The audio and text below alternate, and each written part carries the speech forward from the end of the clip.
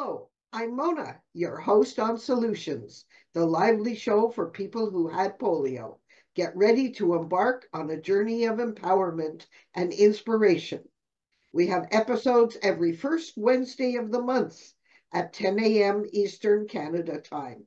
Join us for the dynamic, informative talks about polio and your needs. What are your solutions? Join us.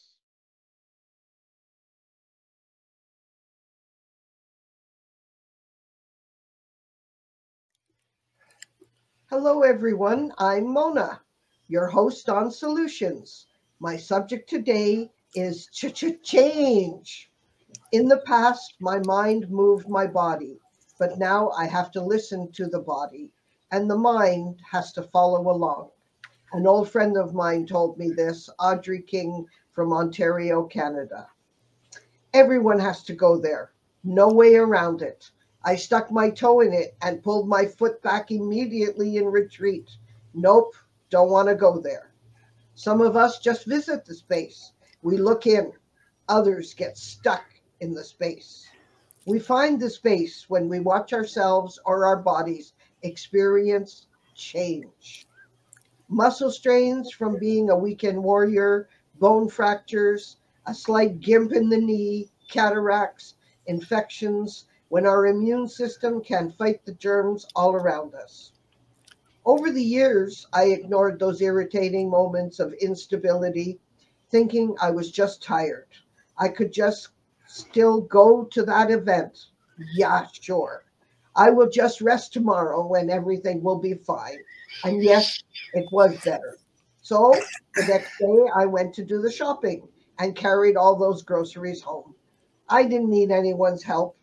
And yet, the very next day, I still went with my friends to that occasion where we walked and walked and walked around the exhibit hall, looking for the perfect Christmas gift. Thinking again, tomorrow I will rest and just watch that TV show I love. I had those moments where when I stood up too fast, my legs didn't quite move at the pace they used to. Just ignore it, I kept saying. It'll go away. It always had before. How about that time I reached for the glass on the top shelf? My fingers just grasped it, and down it went, the glass all over the floor. Yes, of course, I cleaned it up and went back to get another glass in the same place, never thinking how much easier it would have been to just put that drinking glass on a lower shelf. None of these thoughts entered my mind because I was always so capable and nothing would ever stop me. I am invincible. As a child, I was told, you can do it. You can. And the more you do, the better you'll be. Well, they didn't know. The doctors didn't know. The physios didn't know. And most of all, I didn't know. No one knew or expected to have any further problems. But here we are, 20 to 40 years later, and we do have problems. When we go to the doctor and tell them, they say, well, I've checked it all, and you're just getting older, or just do some more exercise and you'll regain your strength. No, we found out that is not the answer. The answer is to change. Change what you do. Change how you do things. Change the way you rest. Change, change, change. Life is always changing. Let's take the phone, for example. As children, it was mounted on the wall, and then it had a cord, and we could move it or even go into another room. Remember those secret calls in the hall cupboard as teenagers? Then along came the first cell phones, those huge 2 to 3 pound devices with limited distances and scratchy sound. Remember those irritating commercials? Can you hear me? Can you hear me? Can you hear me now? As the years passed, it became smaller and more efficient. Now we have the smartphone. And it is not just a phone, but a computer in your hand. is 3 inches by 6 inches, and the sound is amazing. The picture, incredible. These are the changes we welcomed instantly. So why is it so difficult for us to adapt to change in our bodies? Now, I will tell you, we become comfortable with what we have always done, and using a different device to walk makes us think life will change, but we will not be able to do what we did before. But that's not true. These adaptive devices make our lives easier and better. It is just our mind that keeps saying no. The old way is better. Would you go back to the phone on the wall? I don't think so. Would you fry an egg on a wood stove or use the electric range where you dial the heat and use a non-stick fry pan to get perfect eggs every time? I think not. I'd like to introduce Jill. Jill is a clinical social worker and facilitator for the Colorado Post-Polio Organization support groups. Take it away, Jill. Oh, Mona, thank you so much for letting me be here. It's good to see you guys. When I found out you were presenting on change, the piece that I really felt fascinated and called to was talking about how we change. You can imagine, as a therapist, a lot of people only seek therapy when they want something in their life to change. And oftentimes we want other people to change. And if I could do that as a therapist, that would be amazing. But what we're talking about, and what often is one of the first realizations when we start therapy, is we are probably in the middle of some kind of change. Coming from a trauma standpoint, I will tell you that we talk a lot about the brain, and humans learn by repetition. We are so wired to learn really, really fast this way. Our brains need a lot of energy, right? They just take up a lot of resources from our body. And so we have evolved to learn very, very fast so that our brain can spend energy on other things. Because you think about it, the brain has to think about what it's doing during the day, but it doesn't have to think about swallowing. It doesn't have to think about breathing. It doesn't have to think about digesting. But there are things we learn. So once we learn something, we don't have to think about it. And then the brain can prioritize other tasks like problem solving and being creative. One of the best examples of this is, I don't know if you guys have ever moved furniture around in your house, and your brain has already learned the path through your house, and then you move the furniture around, and then what do you do for a week afterward? You run into it, right? Yeah, it's the same. It's also the same feeling as if I asked you to brush your teeth using a different hand. It gives us that kind of awkward feeling of like, ooh, this is kind of hard, or ooh, I bumped into the couch or the chair. So if you think of your body as kind of being the room where the furniture is moving around, of course you're going to bump into things. And when something in our body changes, we have to learn to adjust, and we have to learn a new way to go about it. And that takes brain power, which is why change is often something we resist, and it's often something that's really, really exhausting. Change can be very exciting, and other times it's really hard because there's a loss, right? Emotions are also signals in our bodies. And when we have to change because of a disability, because of something our body can't do anymore, there's a loss and there's grief. And the changing also takes brain power. I would also say, in regards to the brain, one way to maybe frame change is that we can consider it sort of a spiritual practice, right? It's not something where we do it once and we're done with it, right? When we move furniture around in the living room, we don't bump into it once and then we're done. We might bump into it a couple more times. So thinking of change as a process and having some acceptance around the fact that it's challenging to our brains, and our brain will learn, but it is hard. That can be one of the best ways to take a look at and conceptualize, like, oh my gosh, things are changing. The last thing I would say is, well, I have two things. We can be very diligent in how we show mercy to ourselves through change. I work with a lot of people who are so hard on themselves, and that is adding insult to injury, as my mom would say. You know, we put a lot of pressure on ourselves, and we forget that really it's okay. This is part of life. We all suffer. We all deal with change. And the final thing I'd say is, when you change yourself, when you really notice, oh my goodness, I'm changing, I'm going to spend some time working on me, everything around you changes.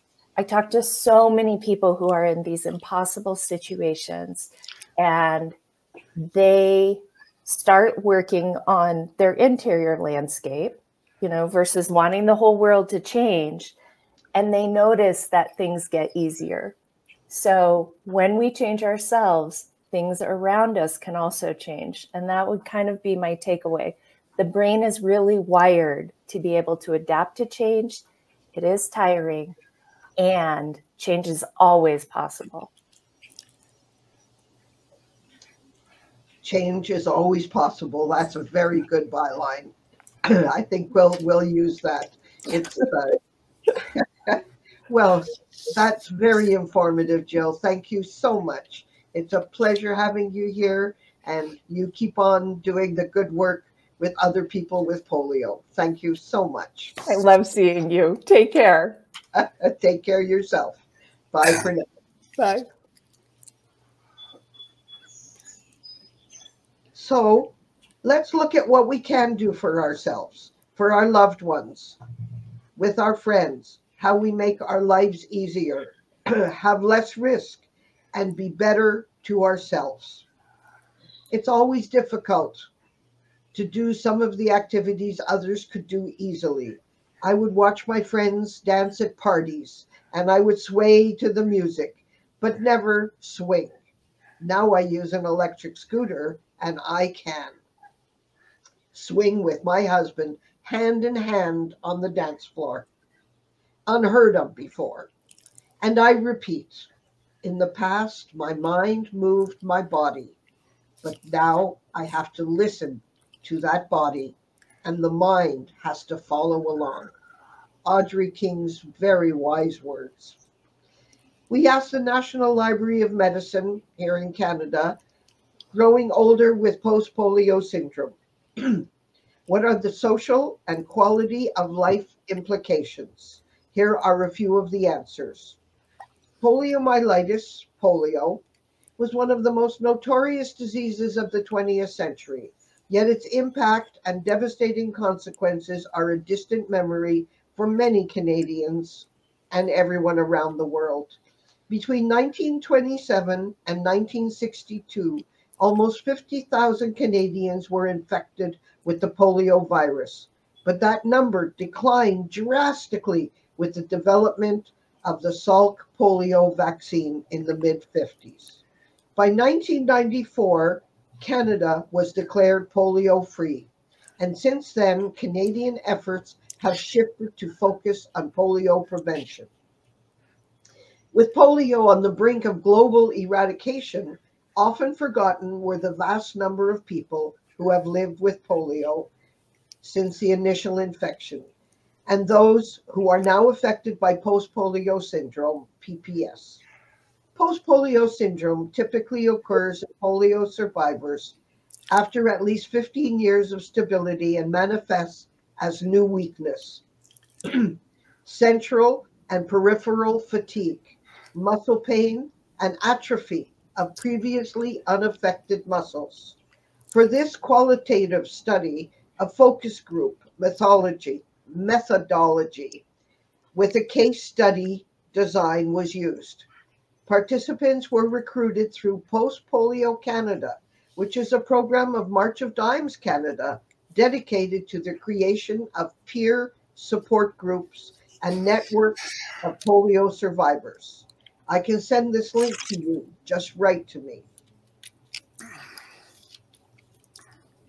How do we assess pain? The invisible long-haul polio symptom. Chronic pain is a common problem for polio survivors. Nurses are on the front line to assess the scope and severity. Ken, can you put up the picture? An impact of reported pain. I have an article describing how nurses can advocate for patients experiencing post-polio pain. I can also send you a chart on the polio pain. There we are. It's a pain that shows how you're feeling at different times. What we want to be is at that yellow place where we're feeling good, we have no difficulties, we do a little something and it goes to the orange. We do a little more, it goes to the brighter red. But we do too much, like I described earlier in this conversation, and I'm just sad and I cannot move. Backtrack, rest, it turns to a bright orange. Then you rest some more, it turns to orange. You rest overnight and don't get up and do your shopping, it goes back to yellow. Post-polio is like that. It's on a pain scale. And what you do is write down how you're feeling today at 9 o'clock, tomorrow at 11 o'clock, then again tomorrow at 6 in the evening, and see where you're on that level. I can send you this pain scale. Just write to me. Thanks, Ken.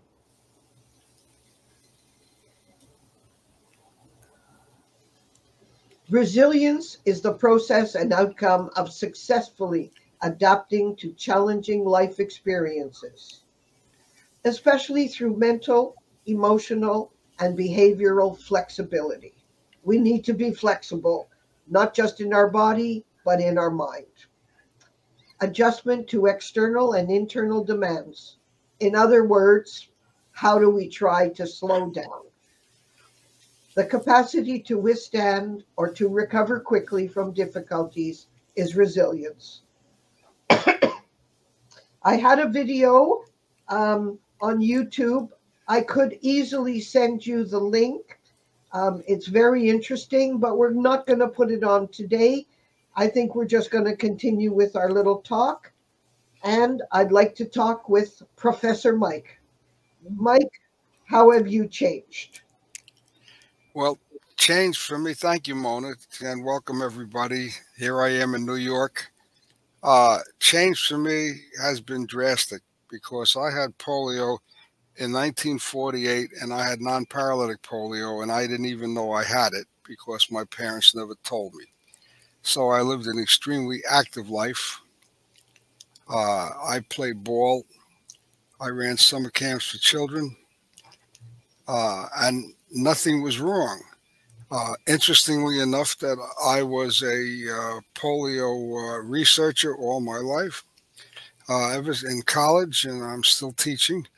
And I knew all about polio and post-polio syndrome. The only thing I didn't know was that I had it. In 1948 and 1989, which is 41 years after I had polio, I began to experience post-polio syndrome. And that's when it was diagnosed, and that's when I found out from family that I actually was a polio survivor. So here I was lecturing to everybody on polio and post-polio syndrome and finally found out that I'm one of the group. So from 1989 until now, changes became drastic and the challenges were incredible. I think the biggest challenge, was for my wife, because she saw me going downhill and she saw me trying, with problems, and she didn't know how to handle it. She really didn't know, how could I have had polio? That's impossible. I would have known about it. I should have been affected years ago. And it took her approximately, I think, almost 2 years to finally accept what was going on with me. I think spouses and caregivers have a big problem. And I think it's very, very important that they go through education just like we do with post-polio syndrome to learn about what's going on with us and how to take care of it. The first thing I did was go into an AFO, which is a small leg brace. And I realized that my ankle wouldn't go up and down anymore, and therefore I couldn't walk the way I could walk, so I had to get a cane. Now, people saw me at school and everything walking with a cane and a brace, and they said, well, what happened to you? Did you fall down? What happened? And I had to start explaining to everybody that I had polio. And they would say to me, gee, I didn't know that. Well, I said, I don't wear a badge on my shirt that says I'm a polio survivor. I said, so that was the first part. That wasn't so bad. I got used to that, but I had to be very careful because I couldn't walk the way I could walk usually.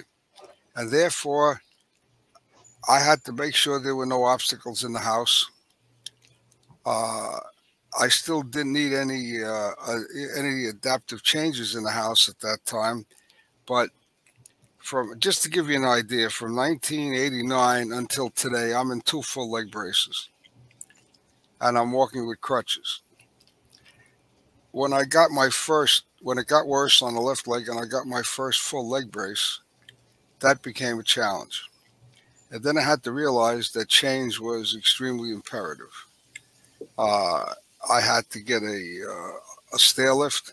I had to make changes in the bathrooms. I had to get grab bars all over the house and make my grandchildren understand that, Grandpa, you got to pick up all your toys because Grandpa can't step over them or he's going to fall. I had to, like Jill said, when you walk into a place, you have to immediately scan the whole place, even in somebody else's house or your house, and just look around and see what could be detrimental to you and what can't. I think over the years, most of my friends know now that I'm a polio survivor, and when I'm coming to their house, they ask questions. The other thing I had to do is, and it just happened yesterday when someone said to me, would you like me to help you with that? I said, yes. But when people used to ask me in the beginning, can I help you? Oh, no, that's fine. I can do it. But you learn after a while that you welcome them, as long as they want to do it. And then always remember to say thank you. I really appreciate it, because that's very important, because then they'll ask somebody else. Because if you say no, and you brush them away, they may not want to be there to ask anybody else. Did I grieve about any of this? That's one of the things that Mona put on the list. I never grieved about it because I lived a great life before this happened. And I'm still living a great life now. There are lots of things I can't do that I want to do. So did I grieve about it? No. Do I guess, pardon the word, Mona, but I've gotten pissed at times that I can't do things that I used to do. I can't get on a ladder. I can't work around the house here. Lots of things I can't do that I want to do. But I've just learned that if I want to live a productive life and go on, I just have to enjoy this. That's all. The other day, we were at a country house upstate, and the other day I was doing some work outside, and I just realized I have to sit down.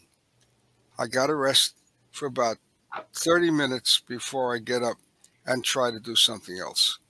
I remembered after the cane, when I needed crutches, I want you to know I had the crutches in the car for almost 6-7 months, and I looked at them, and I knew I needed them, and I knew that the cane wasn't going to do it. And I didn't want to use the crutches, like I didn't want to use the leg brace when I got it. But I realized that the leg braces are absolutely wonderful. People wear glasses to see, like Maureen likes to say. People wear hearing aids to hear. I wear braces to walk, because without the braces, I couldn't function. So for me, the braces are great. The crutches are great, because now I can walk with them and I can do everything I want. Those are major changes to me, because I didn't have polio as a child. I learned that if I have something to do, I make a list of what I have to do during the daytime. the next day. The lists are important because if I have to get up to see the doctor in the morning, I have to get up real early because I have to get dressed and I have to put my braces on and I have to get out of the house and I have to get to the car and I have to drive over to the doctor's office and stuff that I could normally jump out of bed, throw on my pants, jump into the car, do that. Now I have to get up an hour earlier to do these things. If I want to prep for something, I have to get up earlier and I have to do it. So I make a list. Those are all changes. The one thing I learned is that if I'm not feeling right, I'm not going to wait until, I'm not going to wait to see if it gets worse. Well, let's wait and see. Maybe the pain will go. I don't do that. I take care of it right away. I'll go to the doctor, go to the physiatrist right away and tell them, look, I'm having changes and I don't know where this is. I've been able to accept this. I never complained about it and I never cried about it because I just still want to have, I'm having a great life and everything is wonderful. I get used to it. The fatigue, I think that's more on my spouse's side because if I tell her, listen, this is what I call it a polio day. I'm having a PPS day and my get up and go just got up and went. And we're not going here today or we're not going there today. And that's something that she took time for her to accept. And then she'll tell me, you mind if I go? No, have a good time and go. But I just can't get myself to do this. Now, sometimes I don't want to go so I can use that excuse, you know, and she doesn't know what I'm doing. However, I don't most of the time. It's all adapting and it's all challenge. And it's the biggest thing is accepting. If you accept all of these challenges that you have, you'll be happy and life goes on and we have a great time. And with braces and crutches and everything, and now my grandchildren understand and everybody understands and people see me like it is. And it's like for most of my friends and everything, I've had polio a lifetime. But it took all of these years for that to happen. And I don't have to explain it to anybody anymore because when I started wearing bravery, what happened to you? And then I go into, how do you tell this whole story about post-polio syndrome? And there's just, I had polio. One of my friends said to me, you never had polio. I mean, I knew you, all of your whole life, you never had polio because they saw polio as people wearing leg braces. We grew up as kids. Kids in the street had braces, they had polio. So they figured that if I had polio, I had to have braces on my whole life. That wasn't the story. But the explaining part is over. I mean, if you just accept the disability, no matter how bad it gets, and no one can tell you, not even me, who's the polio researcher, if it will get worse or it will stay where it is. Don't worry about it. Whatever happens, happens. Just accept it. Listen to your body. That's the most important thing. Listen to your body. And then, like I said, if something happens and it's not right, don't wait to see if it's going to get worse. Get medical attention right away. All right? Like Mona used the telephone, I tell my wife, how long has the red light been on the dashboard of the car before you're telling me about it? You know, you should have told me the moment the light went on. Now it's going to cost me a lot of money. So I don't want to go into surgery for something that I could have taken care of early on. And you should listen to your body. And if something is not right, just go take care of it right away. Life is great, folks. We're here. We're in a great age. We're in a great age of medicine. We're in a great age of everything. If you adapt and you listen to your body and you accept your challenges and always put a smile on your face, okay? And tell yourself a joke before you go to sleep at night. And remember, plan ahead for the next day and always focus and you won't fall. Scan every area that you do and you'll be great at it.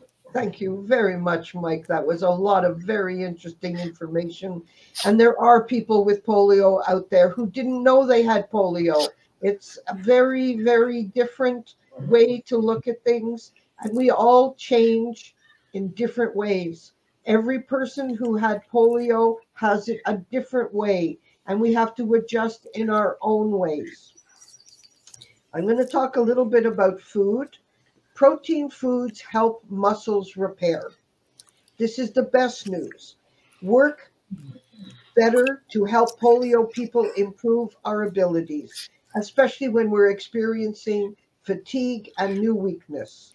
These foods include plant-based protein foods and are an important part of healthy eating for everyone. Include foods such as beans, lentils, nuts, seeds, lean meats, poultry, fish and shellfish, eggs, milk, lower fat dairy products. Enjoy them all. They're protein foods and they are good for you. Eat a variety of them as part of your healthy eating pattern. Protein foods have important nutrients. Check it on Google, the benefits of proteins. Hints to overcoming post-polio.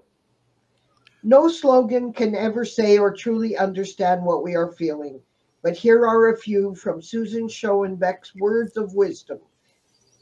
She's a nurse who had polio, who became a nurse. We just have to deal with it. That's my big one.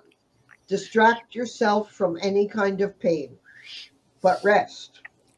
Bring balance to your days and closure to your evenings. Be willing to be a beginner every single morning. Life becomes easier when you learn to accept an apology you never got. Almost everything will work again if you unplug for a few minutes, including yourself. And social self-care is really important. Connect with people. And now, Maureen. Maureen has her own Zoom social group, and we meet with her on the second Thursday of each month. And it's an amazing Zoom program. Again, write to me and I will send you Maureen's link to her Zoom meeting.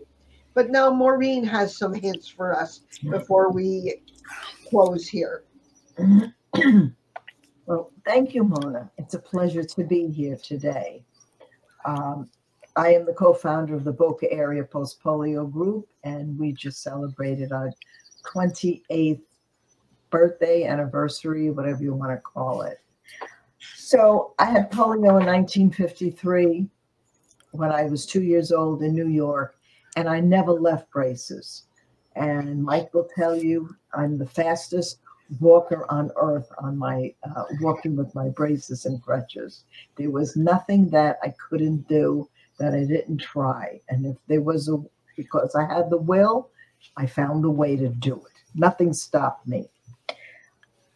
Except that in 2017, my husband and I, we're both polio survivors, we were involved in a head-on collision, and that just exasperated whatever we had left in our bodies.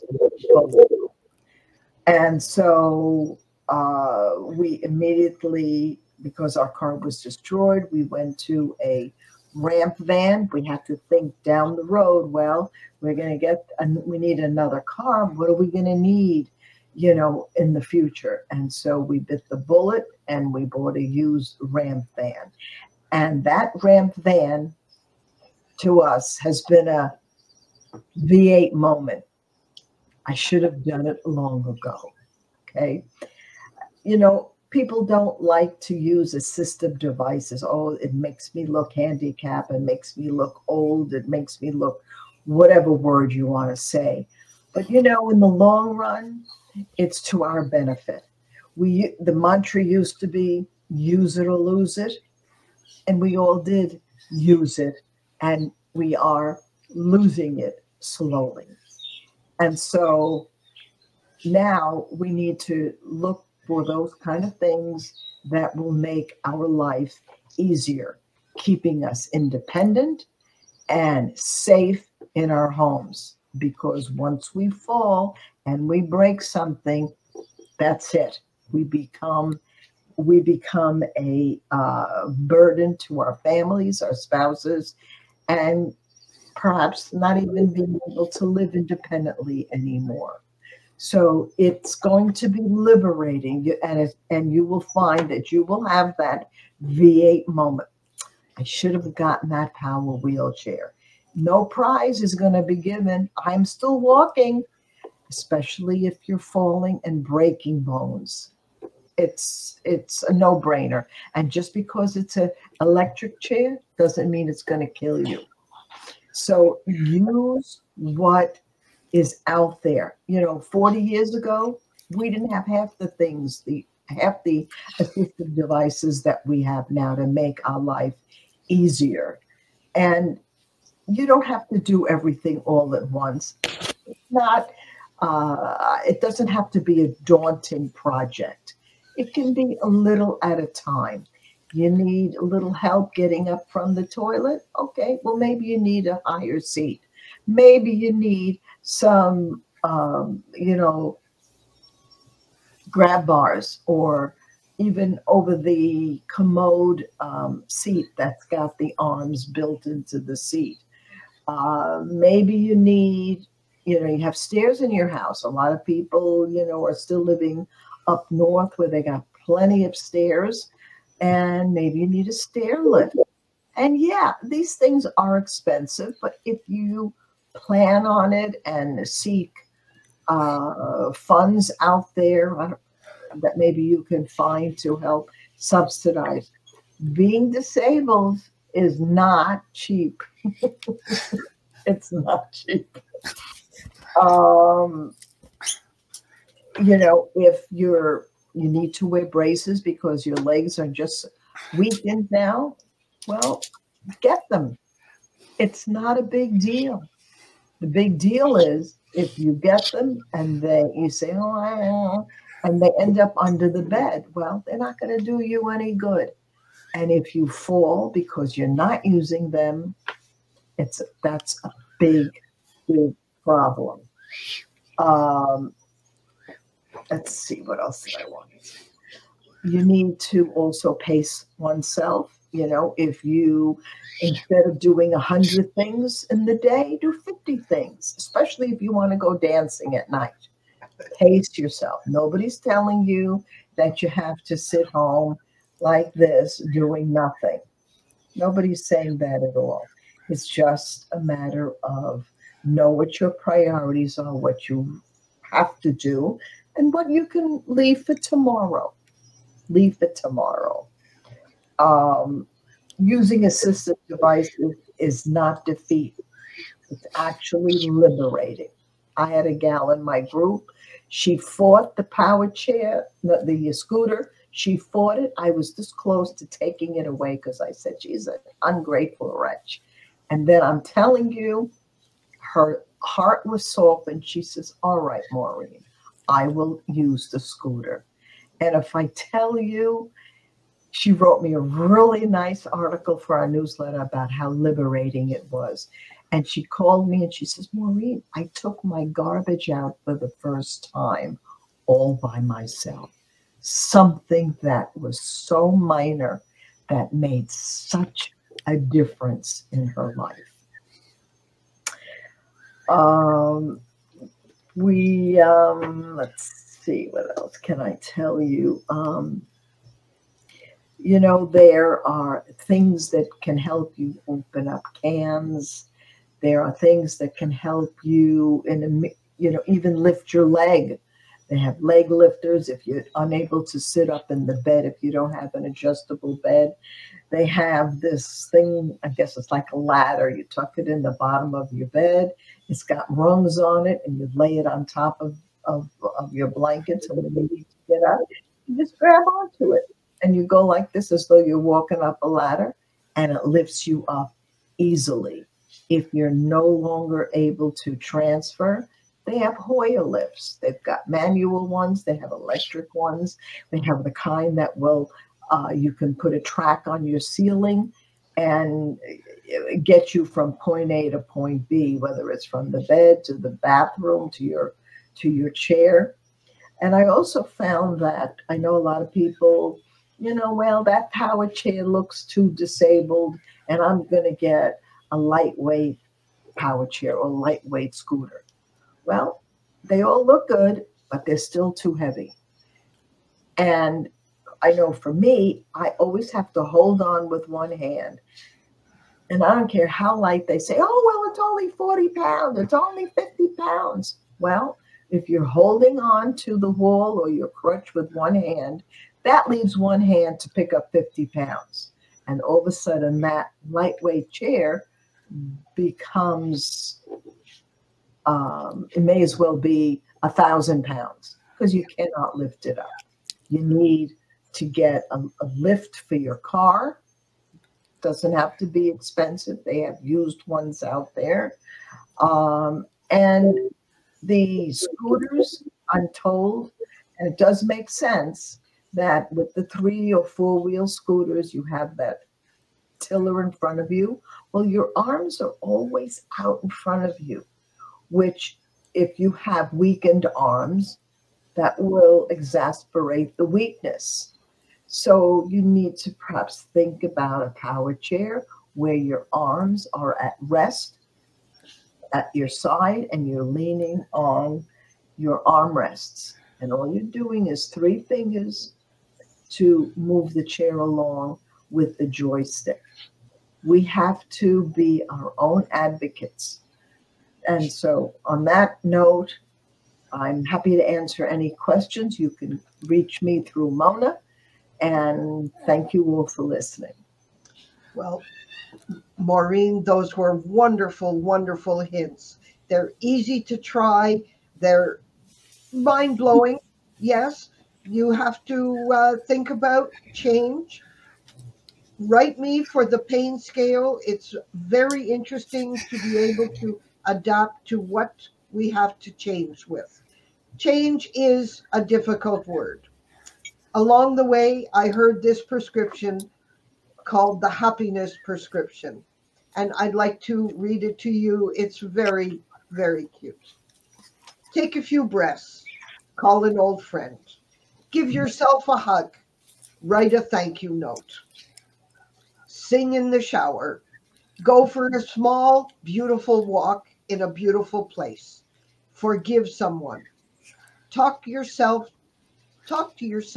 with kinder words. That is the prescription. And this was a little bit that I thought of to go with that wonderful happiness prescription.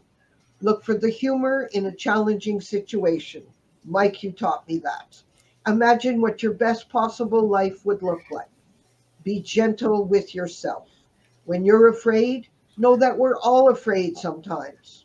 Notice all the ways that you're being courageous just by quietly persevering.